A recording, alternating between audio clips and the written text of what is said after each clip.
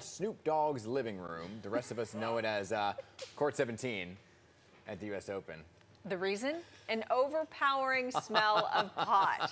It's become so problematic that even some tennis pros have complained about it. It seems a contact high isn't out of the realm of possibility. 12-seeded Alexander Zverev says the entire court reeks of marijuana. 8th-seeded Maria Sakkari went as far as complaining to a chair umpire during a match. Tennis officials haven't been able to weed out the source here all week, but all indications are that it's from a nearby park. Smoking prohibited on tennis center grounds. So there you go. Meanwhile, the whole time I thought it was the sewage plant from that was a couple doors down.